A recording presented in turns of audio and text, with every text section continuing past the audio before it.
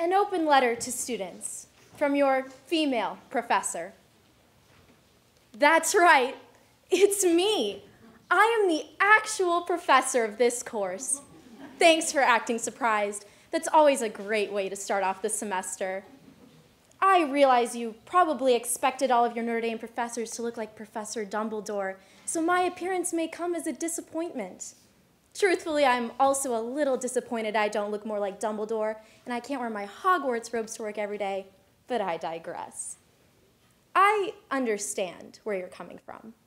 I also understand you're largely unaware of your own biases, but I'd love for you to actively become aware, not just so you can grow and develop as a mature, reflective human being and future leader of the free world, but also so you can adjust some behaviors and make life a little less shitty for the women who toiled for years toward a PhD only to be treated as second-class academics. So, since you're literally my captive audience, here are just a few things I think you should know about me and your other female professors. You should know that numerous studies show a disproportionate emphasis on the appearance of female instructors who have to strike the exact balance which nobody is actually able to articulate to us, so we get to figure it out for ourselves, between not too sexy and not too frumpy and not too made up and not too casual and not too masculine but not too feminine. Students openly comment on my shoes, hair, dress length, and eyewear during class. In comparison, a male colleague once joked about being able to pull a shirt out of the closet with his eyes closed and never have a student make a single comment, not one, about his appearance during his multi-decade teaching career.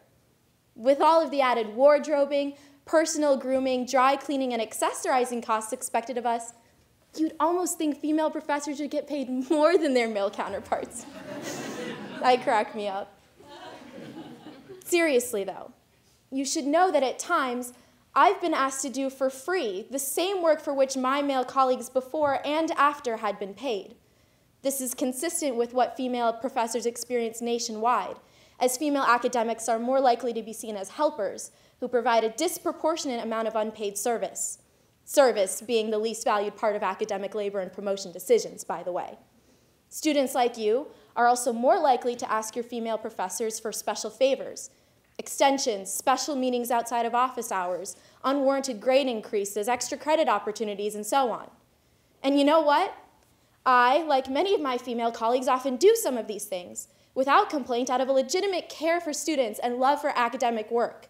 So imagine how frustrating it is for me to know that even with all the extra labor and expectations placed on me because I happen to look like a lady, my course evaluations will statistically always be lower than those of my male peers, even when I teach the exact same content in the exact same way. Even more frustrating is study after study which shows that I will be punished in your evaluation for the same behaviors you praise male professors for in theirs. This is true even in online courses when students evaluate a professor with a female-sounding name versus a male-sounding name. And if I happen to have the misfortune of being a professor who is also a woman of color, the numbers are even worse. Gender nonconforming, forget about it. Dumbledore isn't real, kids. But you know what is? My PhD.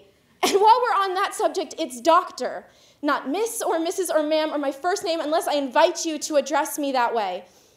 I know you may not think about the impact of this small gesture, but I'm asking you to think about it because it matters. I'm not here for your entertainment or your viewing pleasure. I'm not your enemy. I'm not your mom. I am your female professor.